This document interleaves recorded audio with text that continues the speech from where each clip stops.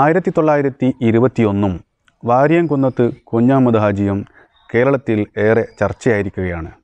Social മീഡിയയിലും മറ്റും വലിയ വിവാദങ്ങളും ചർച്ചകളുമാണ് ഇതോടനുബന്ധിച്ച് നടന്നുകൊണ്ടിരിക്കുന്നത്.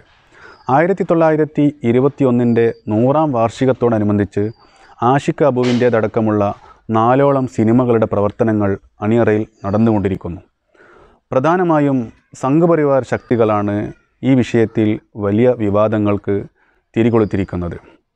ഇതുമായി ബന്ധപ്പെട്ട ചില യാഥാർത്ഥ്യങ്ങളിലേക്ക് നമുക്ക് അന്വേഷിച്ചറിയാം. ഈ വിഷയത്തിൽ നമ്മളോട് സംവദിക്കുന്നത് പ്രമുഖ ചരിത്ര ഗവേഷകനും ഗ്രന്ഥകാരനുമായ ഡോക്ടർ മോയിൻ ഹുദവി മലയമ അവർകളാണ്. സ്വാഗതം ചെയ്യാം മോയിൻ ഹുദവി അവർകളെ. 1921 വാരിയംകുന്നത്ത് കുഞ്ഞഹമ്മദ് ഹാജിയെയും എന്തിനാണ് ചില ആളുകൾ ഇത്ര കണ്ട് ഭയപ്പെടുന്നത്? 1921 അത് പുതിയ ഒരു കാലത്തല്ല, കാലങ്ങളായി പലതവണ ചോദ്യം ചെയ്യപ്പെടുകയും പലതവണ കേരളത്തിൽ തന്നെ ഇതുമായിട്ട് ബന്ധപ്പെട്ട് വളരെ സജീവമായ ചർച്ചകൾ നടക്കുകയും ചെയ്തിട്ടുണ്ട്. ഇങ്ങനെ വെച്ച് നമ്മൾ നോക്കുമ്പോൾ ഇപ്പോൾ ഈ 4ഓളം സിനിമകളുമായിട്ട് ബന്ധപ്പെട്ട് പുതിയൊരു ചർച്ച വന്നപ്പോൾ പ്രധാനമായിട്ടും അതിൻ്റെ പ്രതിപക്ഷത്തിരിക്കുന്നത് സംഘപരിവാർ ശക്തികളാണ്. നമ്മൾ 1921 ഹിസ്റ്ററിയിലേക്ക് കടന്നു പോകുമ്പോൾ അതേ കാലഘട്ടത്തിൽ തന്നെ 1921 മലബാറിലെ മാപ്പിള സമരങ്ങളെയും ഒരു വർഗീയ സംഘടനകളാക്കി മാറ്റാനുള്ള ശ്രമം അന്ന് തന്നെ തീവ്ര വലതുപക്ഷ വിഭാഗങ്ങളിൽ നിന്ന് ഉണ്ടായിട്ടുണ്ട് എന്നുള്ളതാണ് നമുക്ക് ചരിത്രത്തിൽ നിന്ന് കണ്ടെത്താൻ സാധിക്കുന്നത്. ഇതിൻ്റെ ഒരു വസ്തുത, ഇപ്പോൾ സവർക്കർ 1921 പ്രശ്നവൽക്കരിക്കുകയും അതൊരു വർഗീയ സംഘടനമാണ് എന്നതിലേക്ക് സൂചന നൽകുകയും ചെയ്യുന്ന വിധത്തിൽ ഈ കാലഘട്ടത്തിൽ തന്നെ മറാഠി ഭാഷയിൽ ഒരു നോവൽ എഴുതുന്നുണ്ട്. ഒരുപക്ഷെ കൂടുതൽ ആളുകൾക്കൊന്നും ഇതിനെക്കുറിച്ച് അറിയില്ല. മലബാറിലെ സംഭവങ്ങളെ ഉത്തരേന്ത്യയിലേക്ക് കൂടി പ്രചരിപ്പിക്കുക എന്നുള്ള ഒരു ലക്ഷ്യം, വർഗീയമായൊരു ചിന്തയെ ആളുകളിലേക്ക് പ്രചരിപ്പിക്കുക. തീർച്ചയായിട്ടും നമുക്ക് തോന്നുന്നത് 1925 RSS രൂപീകരിക്കപ്പെടുന്നതിന് പോലും ഒരു പ്രധാനപ്പെട്ട കാരണമായിട്ട് നമ്മൾ കാണുന്നത് ഖിലാഫത്ത് മൂവ്മെൻ്റാണ്.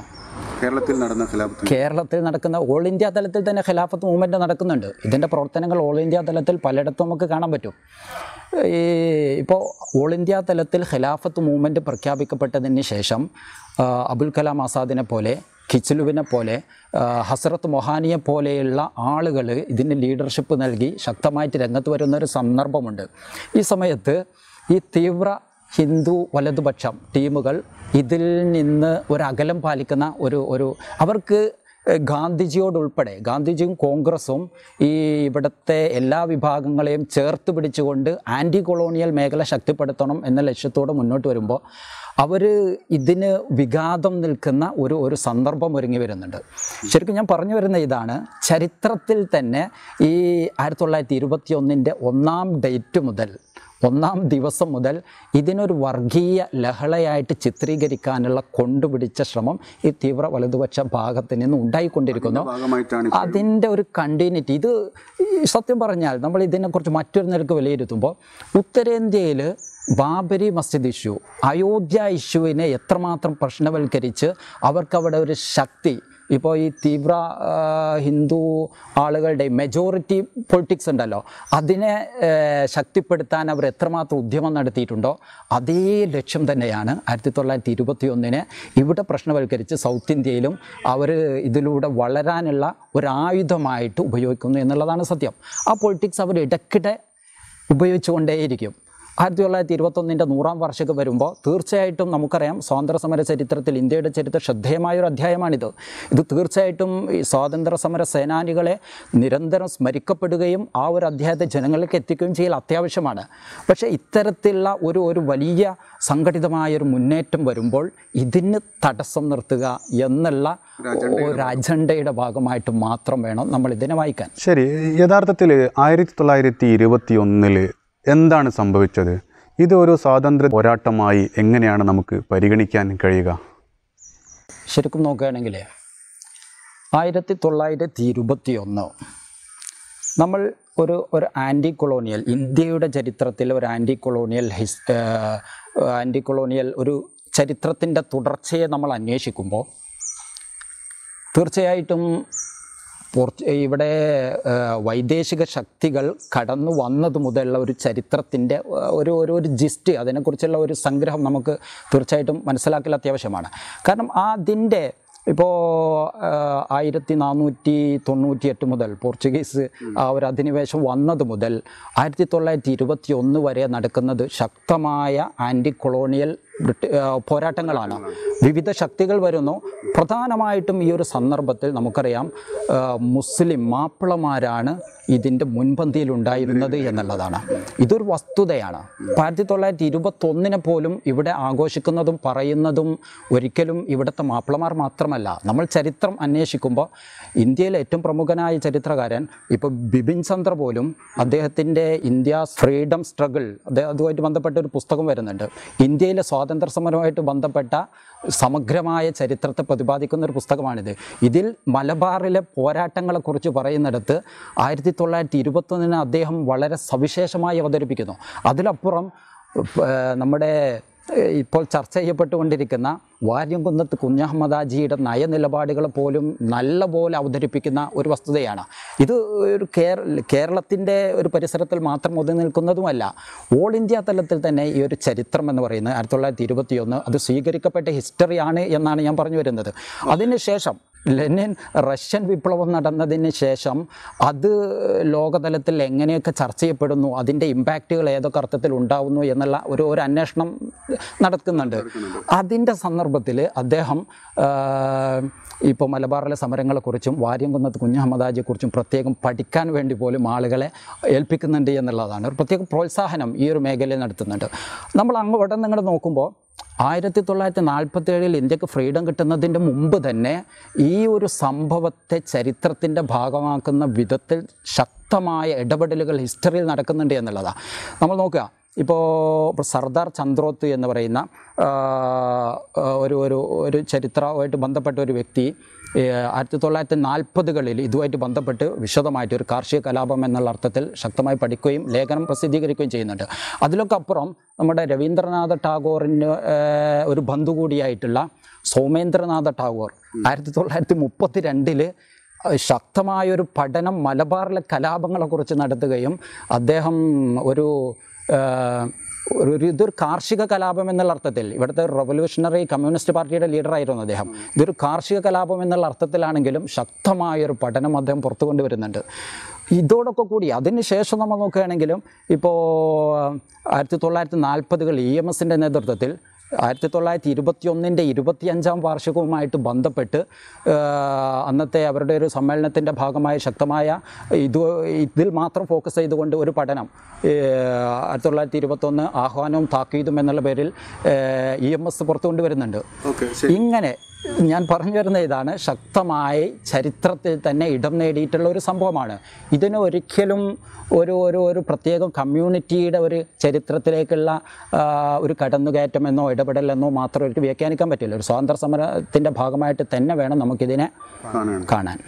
ശരി, കേരളത്തിൻ്റെ അധിനിവേശ പോരാട്ടങ്ങൾക്ക് നൂറ്റാണ്ടുകളുടെ പിൻബലവും ചരിത്രവുമുണ്ട്. എന്നാൽ 1921 നടന്ന ഈ ഒരു സമരത്തെ ഹിന്ദു വിരുദ്ധ കലാപമായി ചിത്രീകരിക്കാനുള്ള ശ്രമങ്ങൾ പലരും നടത്തിയിട്ടുമുണ്ട്. അതിൽ എന്തെങ്കിലും യാഥാർത്ഥ്യമുണ്ടോ? ഇവിടെ നമ്മൾ മനസ്സിലാക്കേണ്ട ഒരു കാര്യം, 1921 അല്ലെ ഖിലാഫത്ത് മൂവ്മെൻറ്റ് എന്നൊക്കെ പറഞ്ഞാൽ അത് എന്താണ് എന്നുള്ളതാണ്. അത് ഇതുമായിട്ട് ബന്ധപ്പെടുത്തി ഞാൻ പറയാം. എന്തായിരുന്നു 1921 അല്ലെ ഖിലാഫത്ത് മൂവ്മെൻറ്റ് എന്താണ്? ഞാൻ നേരത്തെ പറഞ്ഞതുപോലെ നൂറ്റാണ്ടുകൾ നീണ്ട ആൻറ്റി കൊളോണിയൽ പോരാട്ട ചരിത്രത്തിൽ ഒരു ശ്രദ്ധേയമായ ഒരു അധ്യായമാണ് എന്നുള്ളതാണ് തീർച്ചയായിട്ടും. മറ്റൊരർത്ഥത്തിൽ പറഞ്ഞാൽ ഇന്ത്യയിൽ നടന്ന ബ്രിട്ടീഷ് വിരുദ്ധ പോരാട്ടങ്ങളിലെ ഏറ്റവും വലിയ ജനകീയ മുന്നേറ്റമായിരുന്നു. ഇതേപോലെ ഈ സിവിലിയൻസിന് വെച്ചുകൊണ്ട് ശക്തമായൊരു ജനകീയ മുന്നേറ്റം ഇന്ത്യയുടെ ചരിത്രത്തിൽ പോലും നമുക്ക് കാണാൻ പറ്റില്ല. നാടൻ ആളുകളാണ്, വയർനാടിലും വള്ളുവനാടിലെയും സാധാരണക്കാരനാണ് ബ്രിട്ടീഷ് വിരുദ്ധമായിട്ട് ശക്തമായി രംഗത്തിറങ്ങുന്നത് ഒരു സംഭവം. 1857 ഒന്നാം സ്വാതന്ത്ര്യ സമരത്തിന് ശേഷം ബ്രിട്ടീഷുകാരെ ഇന്ത്യയിൽ ഏറ്റവും കൂടുതൽ എന്താ പറയുക അവരെ ഭയപ്പെടുത്തിയ ഒരു സംഭവമായിരുന്നു ശരിക്കും 1921 എന്നുള്ളതാണ്. ഇതിൻ്റെ ഒരു ചരിത്രം നമ്മൾ അന്വേഷിക്കുമ്പോൾ നമ്മൾ മനസ്സിലാക്കേണ്ടത്, ഇപ്പോൾ ഇങ്ങനെ ഒരു ചരിത്ര പാരമ്പര്യം ഇതിന് 2 or 3 ഡയറക്ഷനിലൂടെ സത്യത്തിൽ 1921 തന്നെ ഒരുപാട് ഇതളുകളുള്ള അടരുകളുള്ള ഒരു സംഭവമാണ് ചരിത്രത്തിൽ. ഒരൊറ്റ അച്ചിൽ നമുക്കതിനെ വായിക്കാൻ പറ്റില്ല എന്നുള്ളതാണ് ഒരു വസ്തുത.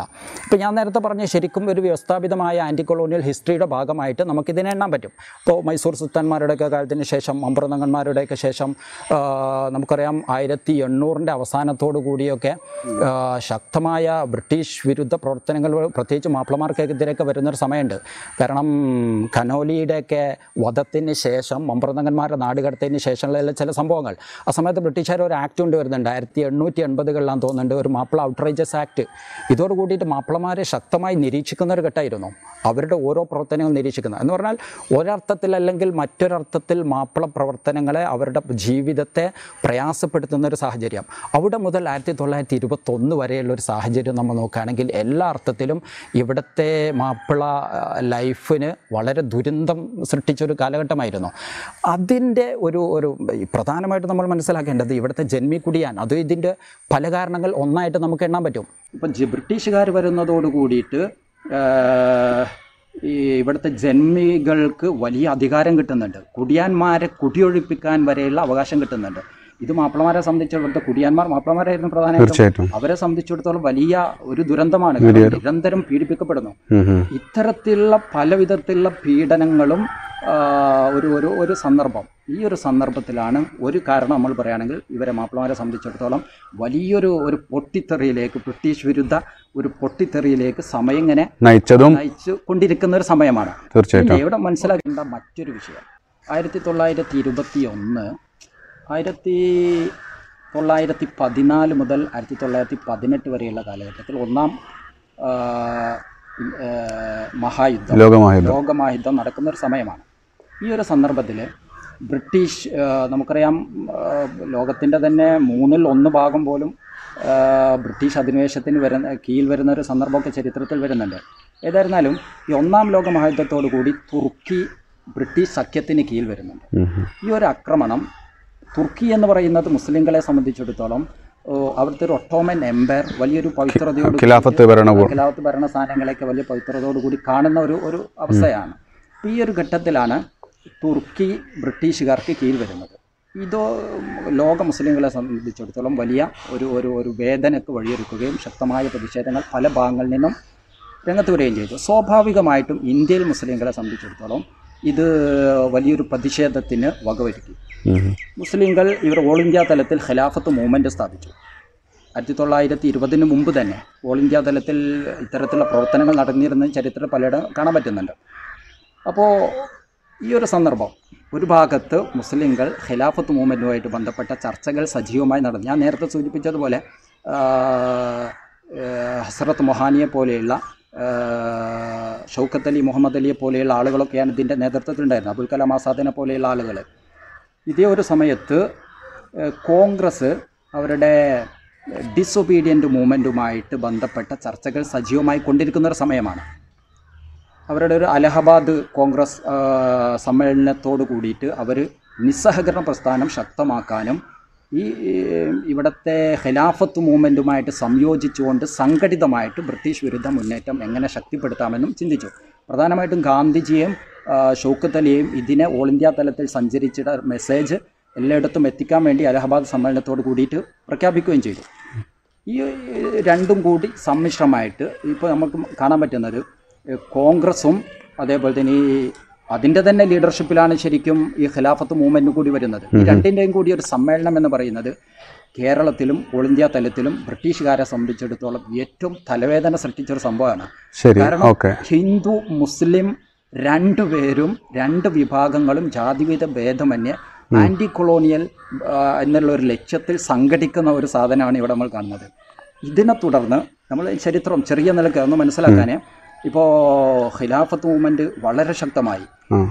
ഗാന്ധിജി കോഴിക്കോട് വന്നു. ഗാന്ധിജിയും ഷൗക്കത്ത് അലിയും കോഴിക്കോട് വന്ന് 1920 തുടക്കത്തിൽ. അവിടുന്ന് പ്രധാനമായിട്ടും ഈ ഖിലാഫത്ത് മൂവ്മെൻറ്റിൻ്റെ പ്രചരണം എന്നുള്ളതാണ്. ഖിലാഫത്ത് മൂവ്മെൻറ്റ് എന്ന് പറഞ്ഞാൽ കോൺഗ്രസിൻ്റെ നേതൃത്വത്തിലാണ് നടക്കുന്നത്. അവിടെ കെ മാധവൻ നായരും MP നാരായണ മേനോനെ പോലെയുള്ളവർ ആളുകളൊക്കെയാണ് ഇതിൻ്റെ നേതൃത്വത്തിൽ നിൽക്കുന്നത്. അപ്പോൾ ഈ ഒരു സമ്മേളനത്തിൽ കോഴിക്കോട് ഗാന്ധിജി അന്ന് ജിഹാദിൻ്റെ വിഷയങ്ങളൊക്കെ പറഞ്ഞുകൊണ്ടാണ് ആളുകളെ യുദ്ധത്തിലേക്ക്, വലിയൊരു ബ്രിട്ടീഷ് വിരുദ്ധ പോരാട്ടത്തിലേക്ക് പ്രേരിപ്പിച്ചത് എന്ന് നമുക്ക് ചരിത്രത്തിൽ കാണാൻ പറ്റുന്നുണ്ട്. ഏതായിരുന്നാലും ഈ 20,000-ഓളം ആളുകൾ വരെ കോഴിക്കോട്ടെ ഈ ഒരു സമ്മേളനത്തിൽ എത്തിയിരുന്നു എന്നാണ് പറയുന്നത്. ഈ ഒരു സമ്മേളനം കഴിഞ്ഞ ആളുകൾ മടങ്ങിപ്പോയതോടുകൂടി കേരളത്തിൻ്റെ വിവിധ ഭാഗങ്ങളിൽ 200-ഓളം ഖിലാഫത്ത് കമ്മിറ്റികൾ രൂപപ്പെട്ടു. 200-ഓളം. അപ്പോൾ ഏറനാട്, പ്രധാനമായിട്ടും ഏറനാട്, വള്ളുവനാട്, കോഴിക്കോടിൻ്റെയും പൊന്നാനി താലൂക്കിൻ്റെയും ചില ഭാഗങ്ങളിൽ 200-ഓളം ഗ്രാമങ്ങളിൽ കമ്മിറ്റികൾ രൂപീകരിക്കപ്പെട്ടു. ഇതിൽപ്പെട്ടതാണ് പ്രധാനമായിട്ടും ഇതിൽ ആദ്യം രൂപീകരിക്കപ്പെട്ട സ്ഥലങ്ങളിലാണ് തിരൂരങ്ങാടിയും പൂക്കോട്ടൂരും പൊന്നാനിയൊക്കെ വരുന്നത്. ശരിക്കും ആലി മുസ്ലിയാരും വാര്യംകുന്ന് കുഞ്ഞഹമ്മദ് ചരിത്രത്തിലേക്ക് വരുന്നത് ഇവിടെയാണ്. ആലി മുസ്ലിയാരാണ് തിരൂരങ്ങാടിയിലെ ഖിലാഫത്ത് മൂവ്മെൻറ്റിൻ്റെ കമ്മിറ്റിയിലെ ഒരു വൈസ് പ്രസിഡൻ്റായിട്ടുണ്ടായിരുന്നത്. പിന്നീട് ഇവിടെ നമ്മൾ മനസ്സിലാക്കേണ്ട കുറച്ച് കാര്യം, ശരിക്കും 1921 ഹിന്ദു മുസ്ലിം സമ്മിശ്രമായി സൗഹാർദ്ദത്തോടു കൂടിയിട്ട് ബ്രിട്ടീഷ് വിരുദ്ധ മുന്നേറ്റത്തിന് വേണ്ടി ശാന്തമായി രംഗത്തിറങ്ങാൻ വേണ്ടി ഒരുക്കിയൊരു സംരംഭമാണ്. പക്ഷേ ഇതിന് ബ്രിട്ടീഷുകാർ പേടിച്ചു. അപ്പോൾ ഇതിനെ എങ്ങനെങ്കിലും ഒരു കലാപമാക്കി മാറ്റാനും വർഗീയ സംഘർഷമാക്കി മാറ്റാനും അങ്ങനെ കോൺഗ്രസ് ഈ മാപ്പിള ഈ ഒരു സഖ്യത്തെ അതുകൊണ്ടാണ് ഒരു ഹിന്ദു വിരുദ്ധ പോരാട്ടമായി ഇപ്പോഴും ചില ആളുകൾ പ്രചരിപ്പിച്ചുകൊണ്ടിരിക്കുന്നത്. അതിനെ അന്ന് ബ്രിട്ടീഷുകാർ അതിനെ എന്താക്കാൻ ശ്രമിച്ചോ ആ സാധനത്തെ ഇന്നും അതിൻ്റെ അന്ന് സ്വാതന്ത്ര്യ സമര മേഖലയിൽ കാണാൻ പോലും സാധിക്കാതിരുന്ന ആ ഒരു വിഭാഗം ഇന്നും അതിനെ ആവർത്തിച്ചുകൊണ്ടിരിക്കുന്നു എന്നുള്ളതാണ്. ശരി, യഥാർത്ഥത്തിൽ താങ്കൾ പറഞ്ഞു വരുന്നത് 1921 സമരം ഹിന്ദു മുസ്ലിം സൗഹൃദത്തോടു കൂടിയായിരുന്നു എന്നാണോ? പിന്നെ എങ്ങനെയാണ് ബ്രിട്ടീഷുകാർ ഈ ഒരു സംരംഭത്തെ പിളർത്തുകയും വിഭജിക്കുകയും ചെയ്തത്? തീർച്ചയായിട്ടും ഖിലാഫത്ത് മൂവ്മെൻറ്റിൻ്റെ ആരംഭകാലം നമ്മൾ അന്വേഷിക്കുമ്പോൾ ഞാൻ സൂചിപ്പിച്ചതുപോലെ ഹിന്ദു മുസ്ലിം സമ്മിശ്രമായിട്ടാണ് ഈ ഒരു മൂവ്മെൻറ്റിൽ മുന്നോട്ട് വരുന്നത്. ഇതിന് നേതൃത്വം നൽകുന്നത് ഖിലാഫത്ത് മൂവ്മെൻറ്റ് എന്ന് പറയുമ്പോഴേക്ക് ഇന്ന് പലരും തെറ്റിദ്ധരിക്കുന്നത് എന്തോ ഒരു ഇസ്ലാമിക രാജ്യം പണിയാൻ പോകുന്നത് പോലെയാണ്. സത്യത്തിൽ അങ്ങനെ ഒരു സംഭവം തന്നെ ഇവിടെ വരുന്നില്ല. 1921 കോൺഗ്രസുമായിട്ട് ചേർന്നുകൊണ്ടാണ് ശരിക്കും ഒരു ഖിലാഫത്ത് മൂവ്മെൻറ്റ് വരുന്നത്. ഇതിന് കേരളത്തിൽ ലീഡർഷിപ്പ് നൽകുന്നത് കെ മാധവൻ നായരെ പോലെയുള്ള ആളുകളാണ്. ഈ ഒരു സന്ദർഭത്തിൽ എല്ലാവരും ഒരുമയോടുകൂടെയുള്ള ഒരു ഖിലാഫത്ത് മുന്നേറ്റവും വിവിധ ഭാഗങ്ങളിൽ ഇതിൻ്റെ കമ്മിറ്റികളും വന്നത് ഇവിടെ ബ്രിട്ടീഷുകാരെ നല്ലപോലെ പേടിപ്പിച്ചു. അതുകൊണ്ട് തന്നെ തുടർന്നുള്ള കാലങ്ങളിൽ ഈ ഖിലാഫത്ത് യോഗങ്ങൾ എവിടെയൊക്കെ നടക്കുന്നുണ്ടോ അതിനെ തകർക്കാൻ ബ്രിട്ടീഷുകാർ നല്ല ശ്രമം നടത്തി. അപ്പോൾ ഇവരുടെ ലക്ഷ്യം ഇത്രയാണ്, മാപ്പിളമാർ ഈ ഒരു ഐക്യം തകർക്കണം. ഹിന്ദു മുസ്ലിം പോരാട്ടങ്ങളെ നിർവീര്യമാക്കാനുള്ള ഏറ്റവും നല്ല വഴി അവർ ഈ ഒരു ഹിന്ദു മുസ്ലിം ഐക്യം തകർക്കണം. അതോടൊപ്പം ഈ മാപ്പിളമാരെ എങ്ങനെയെങ്കിലും ഒരു കലാപത്തിലേക്ക് കൊണ്ടെത്തിക്കണം. എങ്കിൽ മാത്രമേ അവർക്ക് ഇവരെ അടിച്ചമർത്താൻ പറ്റുള്ളൂ. അതിനൊരു അവസരം ഒരുക്കുകയായിരുന്നു. അപ്പോൾ നമുക്കറിയാം, പിന്നെ പൊന്നാനിയിൽ ഖിലാഫത്ത് യോഗം നടക്കുന്നുണ്ട്. അതിന് ആലി മുസ്ലിയാർ പോകുന്ന ഒരു ചരിത്രമുണ്ട്. അവിടെ അദ്ദേഹത്തെ പ്രവേശിക്കാൻ പോലും സമ്മതിക്കുന്നില്ല, ബ്രിട്ടീഷുകാർ ഇടപെട്ട് തടയുന്നുണ്ട്. പക്ഷെ അവർ സംയമനം പാലിച്ചു, മാപ്പിളമാർ സംയമനം പാലിച്ചു, യോഗത്തിലേക്ക് പങ്കെടുത്ത് തിരിച്ചു പോരുന്നു. ഒരു സംഭവം, മാപ്പിളമാർ എത്രമാത്രം ഇതിൽ നിന്നും പിന്മാറാൻ ശ്രമിക്കുകയാണ് ചെയ്യുന്നത്. പക്ഷേ ബ്രിട്ടീഷുകാർ അവസരം അന്വേഷിച്ച് നടക്കുകയായിരുന്നു ഒരു കലാപത്തിന് വേണ്ടി. പിന്നീടാണ് 1921 ഓഗസ്റ്റിൽ തിരൂരങ്ങാടിയിൽ ബ്രിട്ടീഷുകാർ കടന്നു വരികയും അവിടുത്തെ ഖിലാഫത്ത് ഓഫീസുകളിൽ കയറിയിട്ട് അതിനെ അലങ്കോലപ്പെടുത്താൻ ശ്രമിക്കുകയൊക്കെ ചെയ്യുന്നുണ്ട്. പക്ഷെ അപ്പോഴും ഇതേപോലെയാണ് ഈ ഖിലാഫത്ത് നേതാക്കന്മാർ പങ്കെടുക്കുകയും ഒരു അനിഷ്ടകരമായ ഒന്നും നടക്കാത്ത വിധത്തിൽ ബ്രിട്ടീഷുകാർ അവർ ഉദ്ദേശിച്ച അജണ്ട നടപ്പിലാകാതെ അവർ തിരിഞ്ഞു പോകുന്ന അവസ്ഥയാണ് കാണുന്നത്. അതേ ഒരു ചരിത്രം തന്നെ നമുക്ക് പൂക്കോട്ടൂരും കാണാൻ സാധിക്കുന്നത്.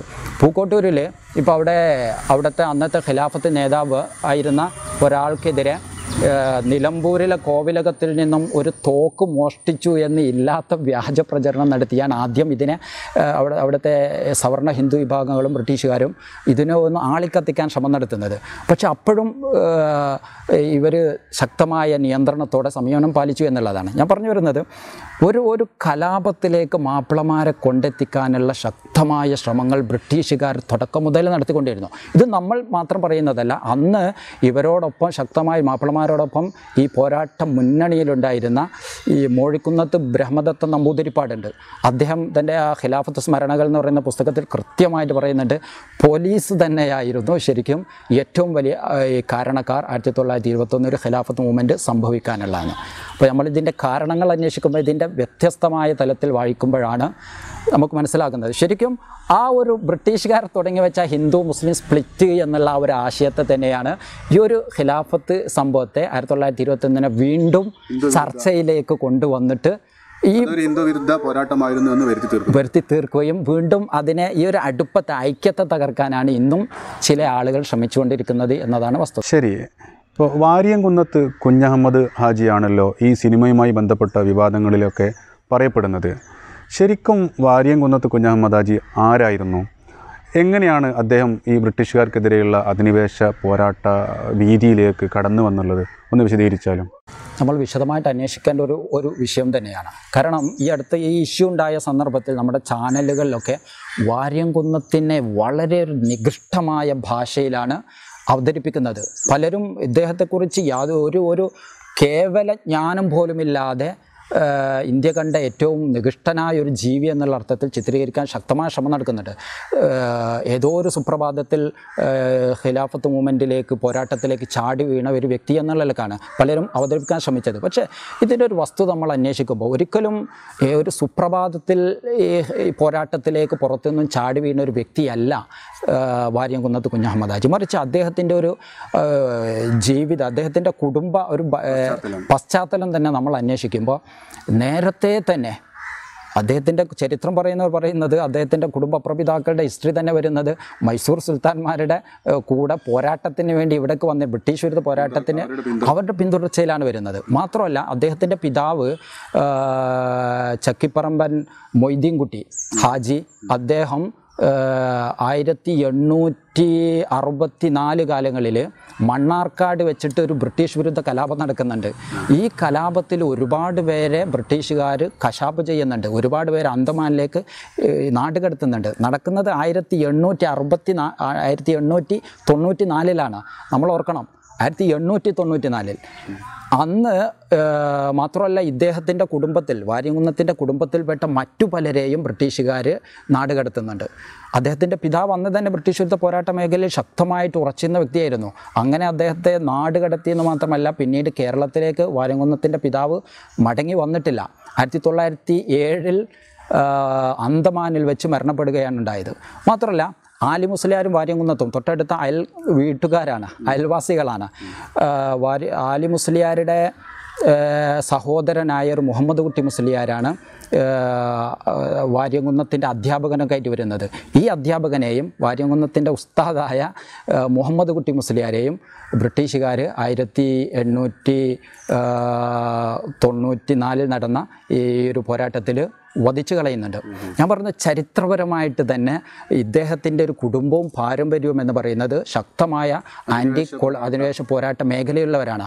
മാത്രമല്ല ഇതിന് ശേഷം 1900 തുടക്കത്തോട് കൂടിയിട്ട് ചെറിയ നാട്ടിൽ നടക്കുന്ന ഓരോ ബ്രിട്ടീഷ് വിരുദ്ധ മൂവ്മെൻറ്റിൻ്റെയും ഭാഗമായിട്ട് ഇദ്ദേഹം കാണുന്നുണ്ട്. ഞാൻ പറഞ്ഞ 21 വരുന്നതിൻ്റെ മുമ്പ് തന്നെ ഇദ്ദേഹം ആ ഒരു മേഖലയിലുണ്ട്.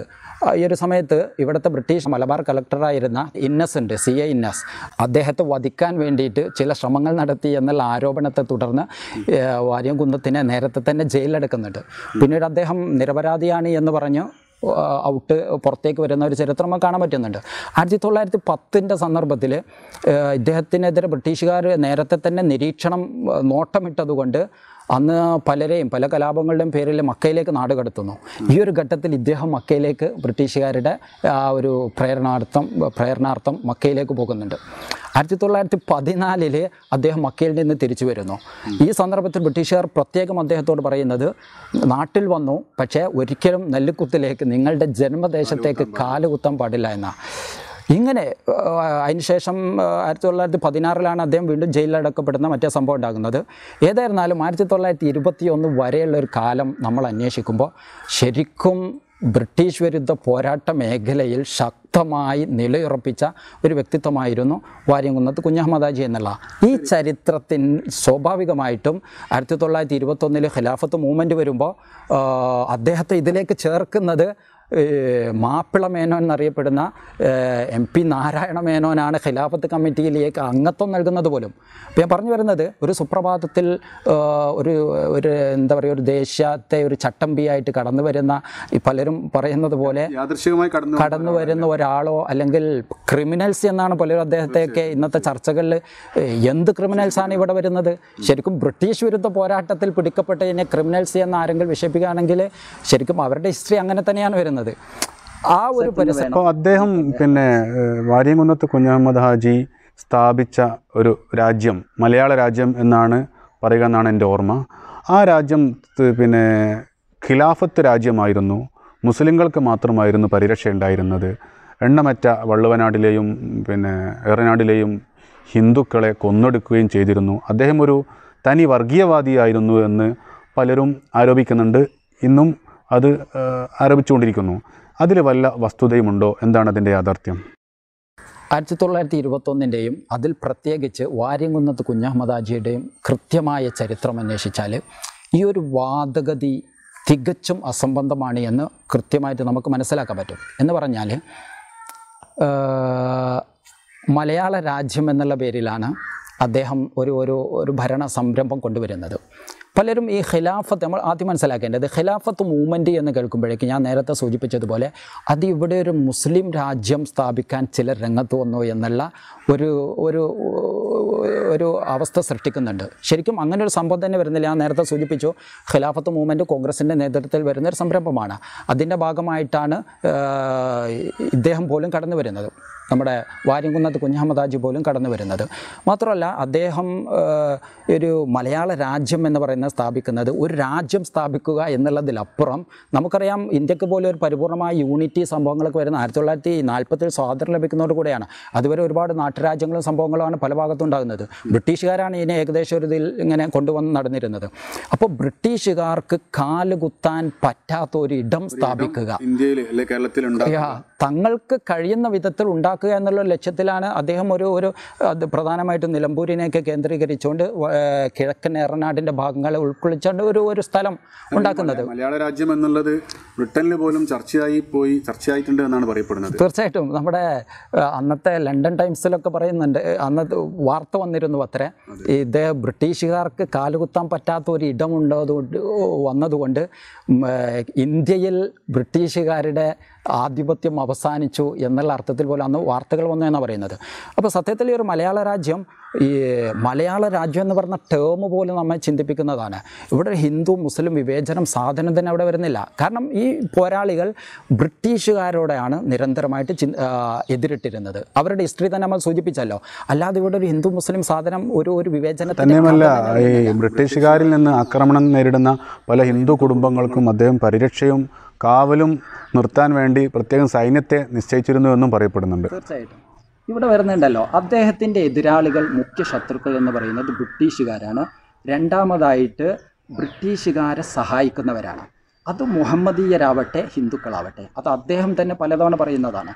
ഒന്നുകിൽ ബ്രിട്ടീഷുകാരാണ്, ബ്രിട്ടീഷുകാരെ സഹായിക്കുന്നവരാണ്, അതോ ഇവരുടെ ദേശത്ത് ഒറ്റുകൊടുക്കുന്ന, ഇവരുടെ പ്രവർത്തനങ്ങൾ ഒറ്റുകൊടുക്കുന്നവരെയൊക്കെ ശക്തമായിട്ട് നേരിടുമെന്ന് അദ്ദേഹം പ്രഖ്യാപിക്കുകയും ചെയ്തിട്ടുണ്ട്, ചെയ്ത് കാണിക്കുകയും ചെയ്തിട്ടുണ്ട്. അതിൽ ഏറ്റവും വലിയ ഉദാഹരണം എന്ന് പറയുന്നത് അന്നത്തെ ഏറനാട് രാജാവ് എന്നുള്ള പേരിൽ പോലും അറിയപ്പെട്ടിരുന്ന ഇൻസ്പെക്ടർ ചേക്കുട്ടി പലതവണ ഇദ്ദേഹത്തേക്ക് ഭീഷണിപ്പെടുത്തിയ ആളാണ്. ഇവിടെ ജീവിക്കണമെങ്കിൽ ബ്രിട്ടീഷുകാർക്ക് കീഴിൽ പോകണം എന്നൊക്കെ പറഞ്ഞിട്ട്.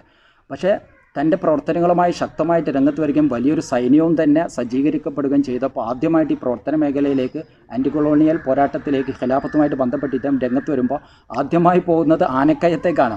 ആനക്കയത്ത് പോയിട്ട് ഇൻസ്പെക്ടർ ചേക്കുട്ടിയുടെ വീട്ടിൽ കയറി അദ്ദേഹത്തിൻ്റെ കഴുത്തറുത്ത് കൊന്നു എന്നുള്ളതാണ്. സത്യത്തിൽ കഴുത്തറുക്കുക, കൊല്ലുക എന്നുള്ളത് നമ്മൾ ന്യായീകരിക്കുക പറ്റൊന്നുമില്ല. പക്ഷേ അദ്ദേഹത്തിൻ്റെ ഒരു ഭരണകൂടം സംവിധാനം എന്നുള്ളതിലേക്ക് ബ്രിട്ടീഷുകാർക്ക് ചേവടി സേവ നടത്തിയിരുന്ന, ഇവരുടെ ഭരണത്തെ ഒറ്റുകൊടുത്തിരുന്ന ആരൊക്കെയുണ്ടോ, പിന്നെ ഒരു ഹൈദ്രോസ് എന്ന് പറയുന്ന മറ്റൊരാളെ ഇതേപോലെ നേതൃത്വത്തിലുള്ളവരെയൊക്കെ അദ്ദേഹം വകവരുത്തുന്നുണ്ട്. അത് അദ്ദേഹം നേരത്തെ പ്രഖ്യാപിക്കുന്നുണ്ട്.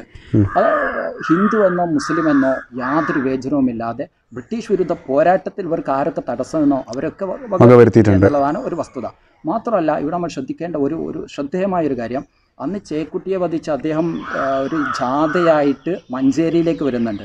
മഞ്ചേരിയിൽ വെച്ച് അദ്ദേഹം നടത്തിയ ഒരു ചരിത്ര പ്രസിദ്ധമായ ഒരു പ്രഭാഷണം, ആ പ്രഭാഷണത്തിൽ അദ്ദേഹം കൃത്യമായിട്ട് പറയുന്നുണ്ട്, ഇത്രയും കാലം നമുക്ക് ഇദ്ദേഹത്തിൻ്റെ ഭീഷണികളുണ്ടായിരുന്നു, അത് ഇന്നത്തോടു കൂടി അവസാനിച്ചിരിക്കുന്നു, ഇദ്ദേഹത്തിൻ്റെ കഥ കഴിഞ്ഞു. പക്ഷേ നമ്മൾ മനസ്സിലാക്കേണ്ട ഒരു കാര്യം, അദ്ദേഹം പറയുന്നത് നമ്മുടെ രാജ്യത്ത് ഒരു ഹിന്ദു പോലും ആക്രമിക്കപ്പെടാൻ പാടില്ല, ഒരു ഹിന്ദുവിൻ്റെ പോലും സ്വത്ത് അപഹരിക്കപ്പെടാൻ പാടില്ല. കാരണം അവർ നമ്മുടെ ഭാഗമാണ്. പലരും നമുക്കിടയിൽ സ്പ്ലിറ്റുണ്ട്, ഹിന്ദു മുസ്ലിം സ്പ്ലിറ്റുണ്ട് എന്ന് പറഞ്ഞ് തെറ്റിദ്ധാരണ സൃഷ്ടിക്കുന്നുണ്ട്. പക്ഷേ അതൊരിക്കലും വസ്തുതയല്ല. ഈ നമ്മുടെ ഏറ്റവും വലിയ ശത്രു ബ്രിട്ടീഷുകാരാണ്, പിന്നെ ബ്രിട്ടീഷുകാരെ സപ്പോർട്ട് ചെയ്യുന്നവരാണ്. അത് ആര് തന്നെ ബ്രിട്ടീഷുകാരെ സപ്പോർട്ട് ചെയ്താലും നമ്മുടെ ദേശത്ത് ഒറ്റുകൊടുത്താലും അവരെ നമ്മൾ കഥ കഴിക്കുമെന്ന് അദ്ദേഹം തുറന്ന് പ്രഖ്യാപിക്കുന്നുണ്ട്. അപ്പോൾ ഞാൻ പറഞ്ഞു വരുന്നത്, ശരിക്കും ഇത്രമാത്രം കൃത്യമായ നിലപാടുള്ള ഒരാളായിരുന്നു വാര്യംകുന്നത്ത് കുഞ്ഞഹമ്മദ് ഹാജി. അദ്ദേഹത്തിൻ്റെ ചരിത്രത്തിൽ ഇതൊക്കെ എഴുതപ്പെട്ട റെക്കോർഡ്സുകളാണ്. ഇതറിയുന്ന ഒരാളെ സംബന്ധിച്ചിടത്തോളം അദ്ദേഹം ഹിന്ദു വിരുദ്ധനാണ് എന്ന് പറയാൻ പറ്റില്ല. ഒരൊറ്റ പോയിന്റ് കൂടി ഇതിനോട് ചേർത്ത് വായിക്കേണ്ടത്, ശരിക്കും കെ മാധവൻ നായർ മലബാർ കലാപം എന്ന് പറഞ്ഞിട്ട് വിവാദ പുസ്തകം എഴുതിയ ആളാണ്.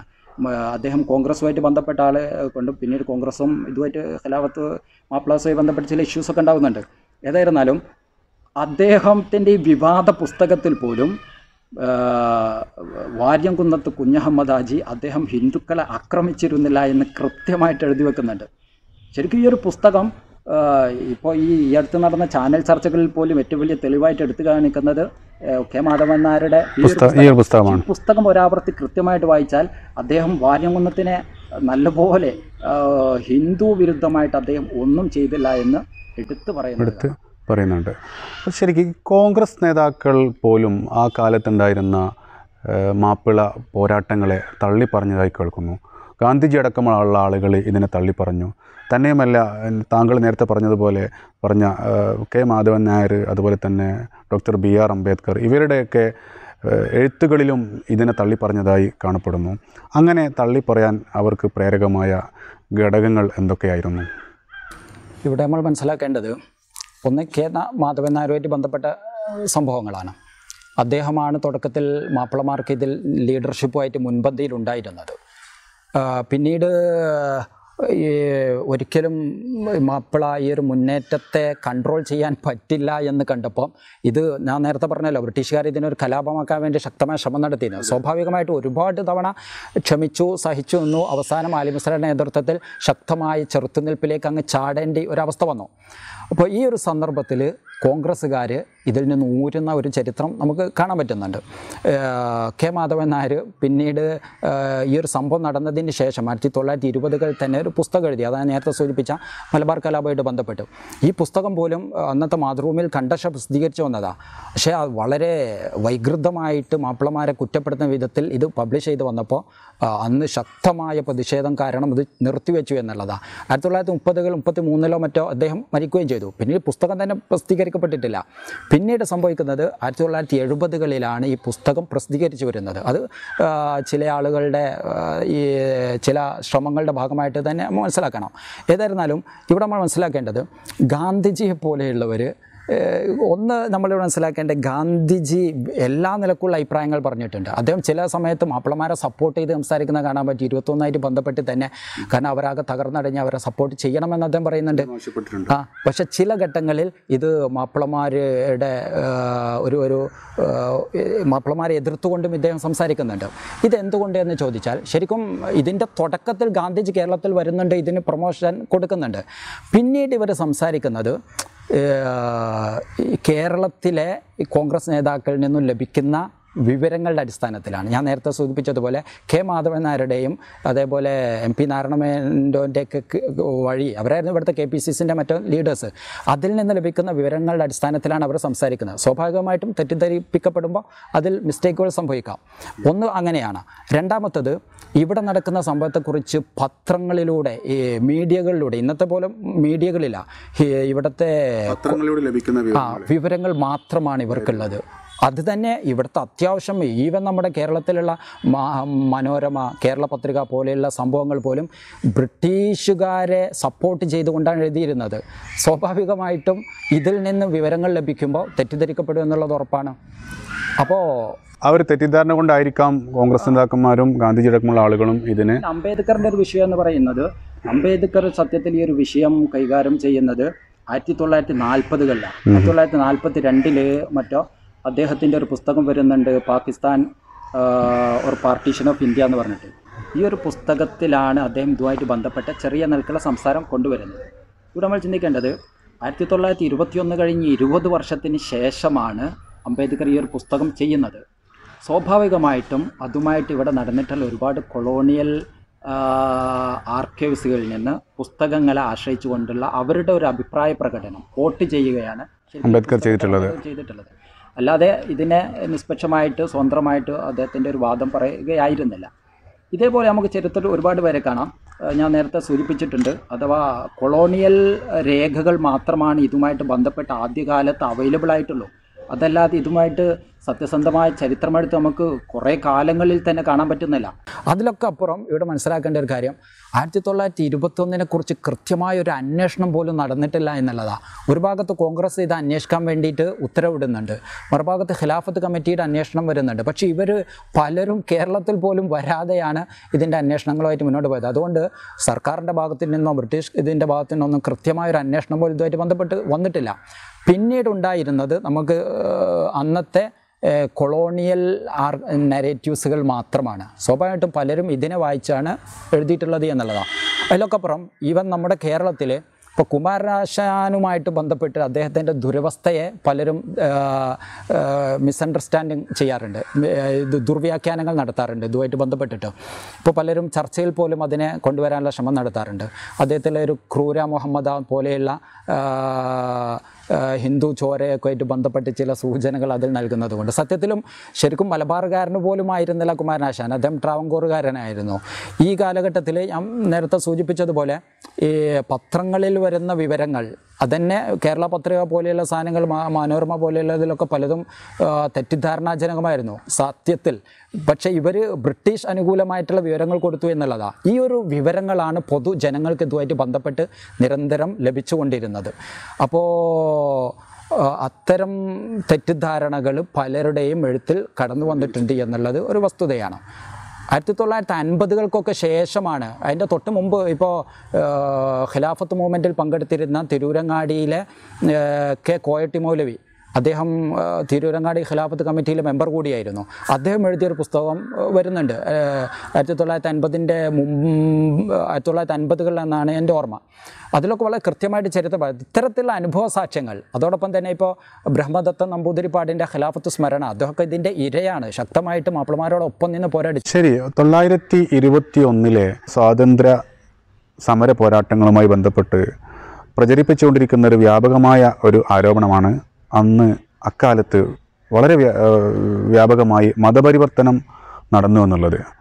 താങ്കൾ പറയാൻ ശ്രമിക്കുന്നു ഈ 21 സമരങ്ങൾ തീർച്ചയായും ഇന്ത്യൻ സ്വാതന്ത്ര്യ സമരത്തിലെ ഒരു നാഴികക്കല്ലാണ്, അല്ലെങ്കിൽ ഒരു പ്രധാനപ്പെട്ട ഏടാണെന്ന് താങ്കൾ സമർത്ഥിക്കുകയുണ്ടായി. എങ്കിൽ പിന്നെ എന്തുകൊണ്ടാണ് ഇങ്ങനെ മതപരിവർത്തനം നടന്നു, അതുപോലെ തന്നെ ഇങ്ങനെ വർഗീയമായ ഒരുപാട് തിരിവുകൾ നടന്നു എന്നുള്ളത് കാലങ്ങളായി പലരും പറഞ്ഞുകൊണ്ടിരിക്കുന്നത്? ആ പറയുന്നതിലുള്ള ചേതോവികാരം എന്തായിരിക്കും? ഇപ്പോൾ 1921 വർഗീയ ലഹളയായി ചിത്രീകരിക്കാൻ ശ്രമിക്കുന്ന ആളുകളുടെ പുതിയൊരു അല്ലെങ്കിൽ പണ്ട് മുതൽ അവർ ഉന്നയിച്ചുകൊണ്ടിരിക്കുന്ന ഒരു കേവല വാദം മാത്രമാണത്. പക്ഷേ സത്യസന്ധമായി ചരിത്രത്തിലേക്ക് അന്വേഷിക്കുമ്പോൾ രേഖകൾ സംസാരിക്കും, ഇതൊരിക്കലും ഒരു കൺവേർഷനെ പ്രൊമോട്ട് ചെയ്തില്ല എന്ന്. ഇവിടെ നമ്മൾ മനസ്സിലാക്കേണ്ട ഏറ്റവും പ്രധാനപ്പെട്ട ചരിത്രത്തിൽ ശ്രദ്ധേയമായൊരു സംഭവമുണ്ട്. ഇപ്പോൾ വാര്യംകുന്നത്ത് കുഞ്ഞഹമ്മദ് ഹാജി, അദ്ദേഹം പന്തല്ലൂർ മലയിൽ അദ്ദേഹം ഒളിവിൽ പോകുന്നുണ്ട്. ഒളിവിൽ എന്ന് പറഞ്ഞാൽ ബ്രിട്ടീഷുകാരുടെ ശക്തമായ അദ്ദേഹത്തെ അന്വേഷിച്ച് നടക്കുന്ന ഒരു ഘട്ടത്തിൽ പന്തല്ലൂർ മലയിൽ അദ്ദേഹം ജീവിക്കുന്ന കാലഘട്ടത്തിൽ 1921 ഒക്ടോബർ 7 അദ്ദേഹം ഹിന്ദു പത്രത്തിലേക്ക് എഴുതുന്നൊരു ലെറ്ററുണ്ട്. ഹിന്ദുവിൻ്റെ മദ്രാസ് ഓഫീസിലേക്ക് അന്നത്തെ മലബാർ മലയാളത്തിൽ അദ്ദേഹം എഴുതുന്നൊരു കത്തിൽ അദ്ദേഹം കൃത്യമായിട്ട് പറയുന്നു, ശരിക്കും ചരിത്രത്തിലൊരു മഹാരേഖയാണത്. ഇതിലൊരു ഒരു ഒരു തെറ്റിദ്ധാരണക്കും വകയില്ലാത്ത വിധം അദ്ദേഹം അതിൽ പറയുന്നുണ്ട്. മലബാർ സമരത്തെക്കുറിച്ച് വ്യത്യസ്ത തരത്തിലുള്ള തെറ്റിദ്ധാരണകൾ നാട്ടിലാകെ പ്രചരിച്ചു കൊണ്ടിരിക്കുന്നു എന്നുള്ള വിവരം എനിക്ക് കിട്ടിയിട്ടുണ്ട്. അതുകൊണ്ട് ഒരു ഹിന്ദു മുസ്ലിങ്ങൾക്കിടയിലെ ഒരു വിഭജനം, ഒരു വിള്ളലാണ് ഇത് എന്നുള്ളതിലേക്കാണ് പുറം ലോകത്തൊക്കെ ഇതിനെക്കുറിച്ച് വിവരങ്ങൾ പ്രചരിച്ചു കൊണ്ടിരിക്കുന്നത്. പക്ഷേ ഒരിക്കലും ഹിന്ദു മുസ്ലിങ്ങൾക്കിടയിൽ ഒരു വിഭജനം അല്ലെങ്കിൽ ഒരു വിള്ളൽ ആയിട്ടല്ല ഇത് നടക്കുന്നത്. എല്ലാവരും കൂട്ടുപിടിച്ചുകൊണ്ടാണ്. ശക്തമായ മതപരിവർത്തനം ഇതിൻ്റെ പിന്നിൽ നടക്കുന്നു എന്ന് പലരും പ്രചരിപ്പിക്കുന്നു. ഈ രണ്ട് വാദങ്ങളും ഇന്നും ചിലർ പ്രചരിപ്പിച്ചത് അതേ സംഭവങ്ങൾ തന്നെ. അന്ന് വാര്യംകുന്നത്ത് തന്നെ ഇതിന് മറുപടി പറയുന്നുണ്ട്. അദ്ദേഹം പറയുന്നത് ഈ രണ്ട് വാദങ്ങളും, കൺവേർഷൻ നടക്കുന്നു എന്ന് പറഞ്ഞതും ഇത് ഹിന്ദു വിരുദ്ധ കലാപമാണ് എന്ന് പറയുന്നതും ശുദ്ധ അസംബന്ധമാണ്. ഇതിൽ യാതൊരു യാഥാർത്ഥ്യവുമില്ല. നമ്മുടെ ഏറ്റവും വലിയ ശത്രു എന്ന് പറയുന്നത് അത് ബ്രിട്ടീഷുകാരാണ്. അവരെ സപ്പോർട്ട് ചെയ്യുന്നവരുമാണ്. അത് എവിടെ ആരൊക്കെ ഉണ്ടോ അവർക്കെതിരെ നമ്മൾ ശക്തമായ നിലപാട് സ്വീകരിക്കും. എന്നിട്ട് അദ്ദേഹം പറയുന്നത് ഇവിടെ വിള്ളലും പ്രശ്നങ്ങൾ ഉണ്ടാക്കുന്നത് ഇവിടുത്തെ പോലീസാണ്, ബ്രിട്ടീഷുകാരാണ്. അവർ ഹിന്ദുക്കളെ കൂട്ടുപിടിച്ചിട്ട് പാവപ്പെട്ട ഹിന്ദു കുടുംബങ്ങളെ സൈന്യത്തിലേക്ക് റിക്രൂട്ട് ചെയ്തിട്ട് മാപ്പിളമാർക്കെതിരെ പോരാടാൻ വേണ്ടി ഇളക്കി വിടുകയാണ് ചെയ്യുന്നത്. ഇവിടെ പല കുടുംബങ്ങളും എൻ്റെ അടുത്ത് വന്നിട്ട് പ്രൊട്ടക്ഷൻ ചോദിക്കുന്നുണ്ട്. ഞാൻ പലർക്കും പ്രൊട്ടക്ഷൻ കൊടുത്തിട്ടുണ്ട്. അദ്ദേഹം പറയുന്നത്, അദ്ദേഹം അവസാനം പറയുന്നുണ്ട്, ഇത്തരത്തിലുള്ള പുറത്തേക്ക് ഇത്തരം വാദങ്ങൾ ദുഷ്പ്രചരണങ്ങൾ പ്രചരിപ്പിക്കുന്നത് കൊണ്ട് ഇവിടുത്തെ നാഷണൽ മൂവ്മെൻറ്റിൻ്റെ ആളുകൾക്ക് പോലും ഇതിൽ തെറ്റിദ്ധാരണ വന്നിരുന്നു. ഈ കത്തിൽ അദ്ദേഹം അവസാനം പറയുന്ന ചില വാക്കുകളുണ്ട്.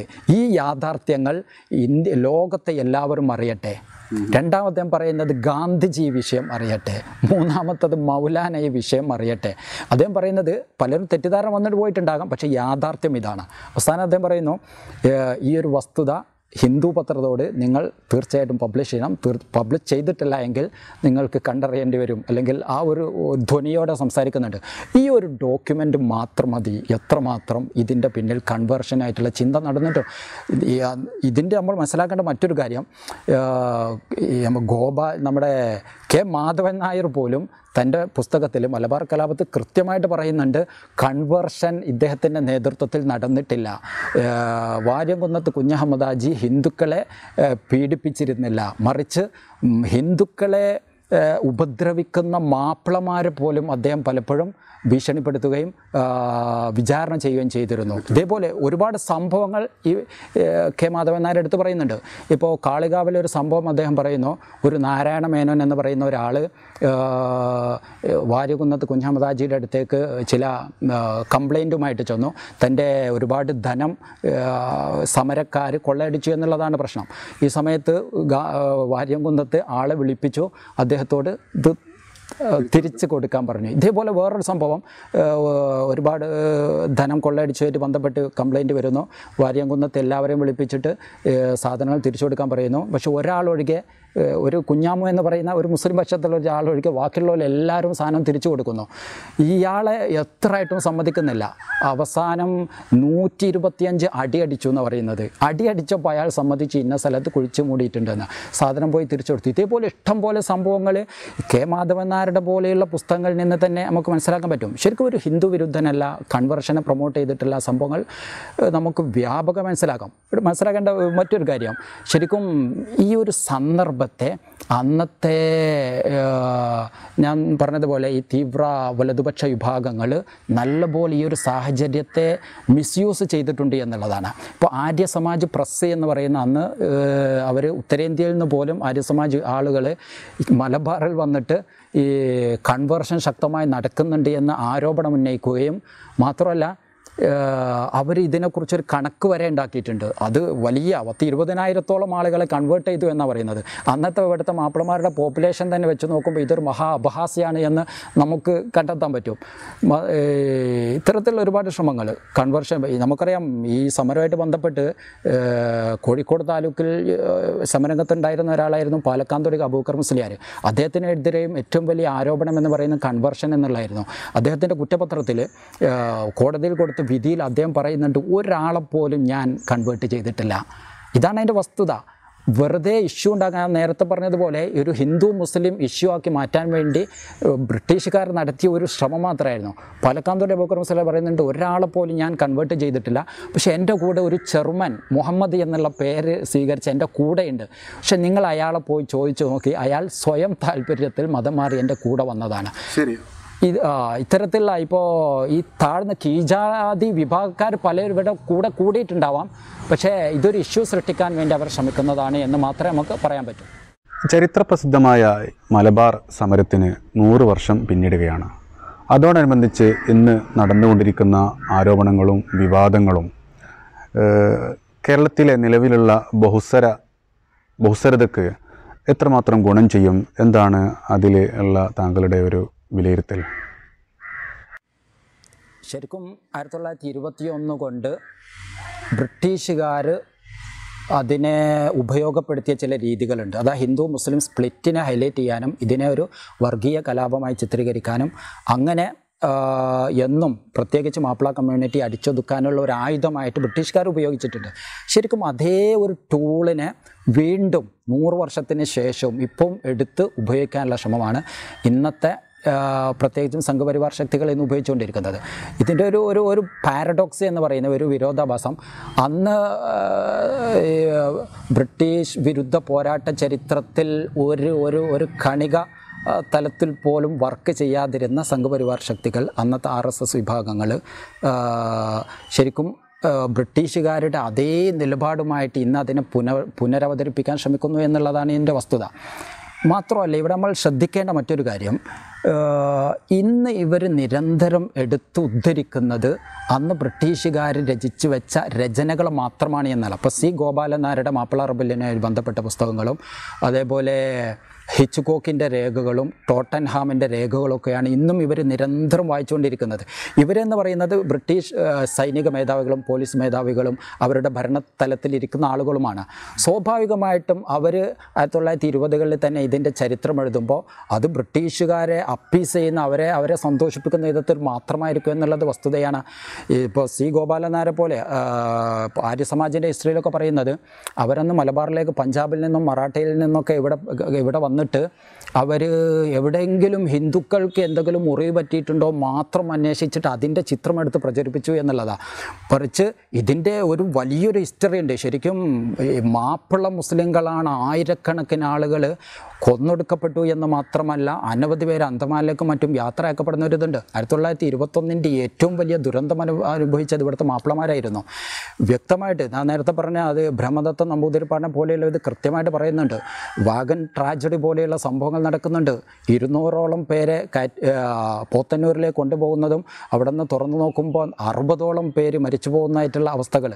ഞാൻ പറയുന്നത് ഇത്രമാത്രം ദുരന്തപൂർണമായ മാപ്പിള ജീവിതത്തിന് വിഷമമുണ്ടാക്കിയൊരു സംഭവമാണ്. ഇതിനെ മൊത്തം മറച്ചു വെച്ചിട്ട്, മാത്രമല്ല അവരുടെ ലീഡേഴ്സ് സ്വാതന്ത്ര്യ സമര മേഖലയിൽ മുന്നിട്ടുന്നവർ ഇതിനെ മൊത്തം മറച്ചു വെച്ചിട്ട് അന്ന് കൊളോണിയൽ ശക്തികൾ ചെയ്ത ചില ഉദ്യമങ്ങളെ മാത്രം നിരന്തരം റിവൈവ് ചെയ്യാനും അതിനെ കുത്തിപ്പൊക്കാനും മാപ്പിള സമൂഹത്തിനും ഇവിടുത്തെ ഒരു ഒരു നല്ല ഒരു സഹോദരാന്തരീക്ഷത്തിനും വിള്ളൽ സൃഷ്ടിക്കാൻ ഇന്നും സംഘപരിവാർ ശക്തികൾ ശ്രമം നടത്തിക്കൊണ്ടിരിക്കുന്നു എന്നുള്ളതാണ്. ചർച്ചകൾ ആ വിള്ളൽ സൃഷ്ടിക്കാൻ ആക്കം കൂട്ടുകയുള്ളൂ എന്നാണ് നമ്മൾ വിലയിരുത്തേണ്ടത്. തീർച്ചയായിട്ടും ചരിത്രം കൃത്യമായിട്ട് പഠിക്കുക, നമുക്ക് സത്യം എന്താണ് 1920 നടന്നത് എന്ന് തിരിച്ചറിയുക, വാര്യംകുന്നത്തിനെ കൃത്യമായി പഠിക്കാൻ ശ്രമിക്കുക എന്നൊക്കെയാണ് നമുക്കിതിന് പരിഹാരമായിട്ട് പറയാനുള്ളത്. ചരിത്രം എത്ര തന്നെ വക്രീകരിക്കാനും വളച്ചൊടിക്കാനും ശ്രമിച്ചാലും ചരിത്ര യാഥാർത്ഥ്യങ്ങളായി തന്നെ അവശേഷിക്കും. 1921 വാര്യൻകുന്നത്ത് കുഞ്ഞഹമ്മദ് ഹാജി, വാഗൺ ട്രാജഡി തുടങ്ങിയവയെല്ലാം ഇന്ത്യൻ സ്വാതന്ത്ര്യ സമര ചരിത്രത്തിലെ ഏറ്റവും പ്രധാനപ്പെട്ട ഏടുകളാണ്. അവയൊക്കെ കൂടുതൽ പഠിക്കാനും പുനർവായനക്കും ഇത്തരം ചർച്ചകളും വാഗ്വാദങ്ങളും ഉപകരിക്കുക തന്നെ ചെയ്യുമെന്ന് നമുക്ക് പ്രതീക്ഷിക്കാം. വളരെ നന്ദി മൊയ്നുദ്ദീൻ ഈ ഒരു ചർച്ചയിൽ പങ്കെടുത്തതിന്.